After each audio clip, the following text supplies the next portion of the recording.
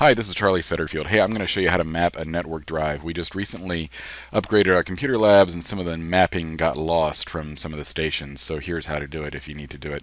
So start by clicking the Start button in the lower left-hand corner of your screen, the Windows Start button, and then hover your mouse over the Computer button, and then do a right-click with your mouse. That gets that flyout menu, and we're going to hit Map Network Drive.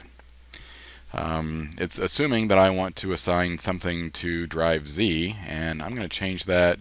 I'm going to make that drive O for whatever reason, and you might have a good reason for doing something else. And then I need to type in the destination, and what I'm looking for here is the drive that's identified on our network as ENGR on Olivine, O-L-I-V-I-N-E. And so I do a backslash O-L-I-V-I-N-E.